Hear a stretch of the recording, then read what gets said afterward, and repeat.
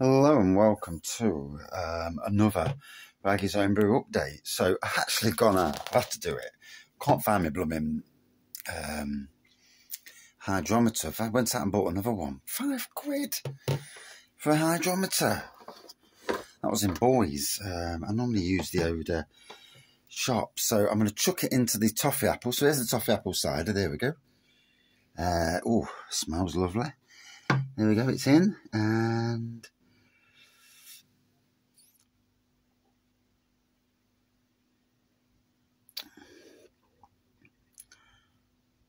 right, it seems to be sitting in that red.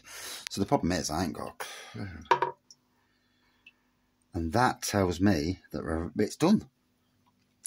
7% toffee apple cider. Oof.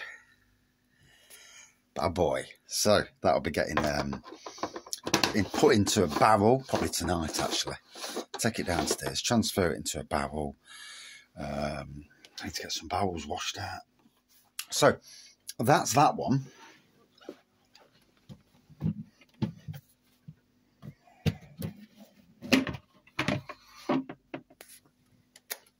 And there's the around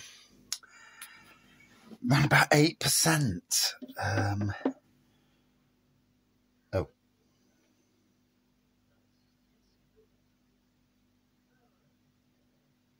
So that has not, yeah, if you look there, you can actually see that there's a bit of leeway still.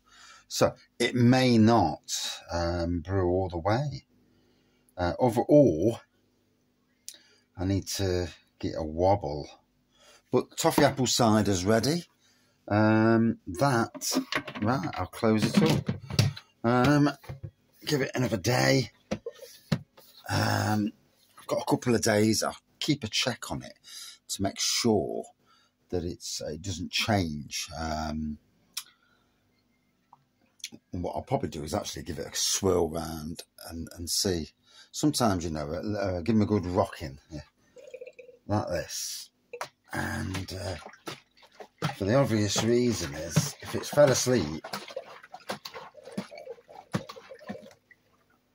yeah, if it's fell asleep, I want it to, you know, brew them sugars out. It may not brew anymore. It may stick to about 7%. Looks like it's about 7%. 7%'s not bad in the grand scheme of things. I'm going to add some port to it. I'm going to get a bottle of port probably this weekend and barrel it up into, yeah, chuck it in with some port. So I can't bottle it until I put the port in and then add sugar for secondary fermentation and go from there. But toffee apple cider's a go. It's ready. So that is a great update. Cheers.